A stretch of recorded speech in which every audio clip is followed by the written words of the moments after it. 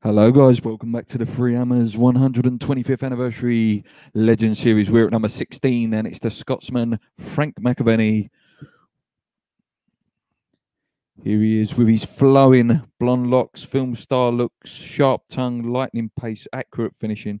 Frank McAvennie was arguably the star of West Ham United's famed 1986 squad. Signed from St Mirren for 340 grand in June 1985, having turned down approaches from First Division Luton. McAvennie was initially played as an attacking midfielder. However, when striker Paul Goddard suffered a serious injury in the opening day defeat at Birmingham City, McAvennie was deployed as a centre forward alongside his teammate and partner in crime, Mr. Tony Cottee.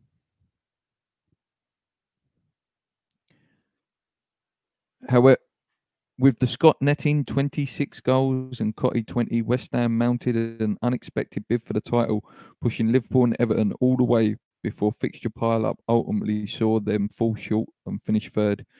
McAvennie's success saw him become a household name almost overnight, and his appearance on the popular TV show Wogan only increased his profile.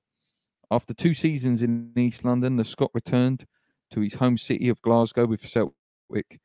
In March 1989, however, he came back to the West Ham for a second spell.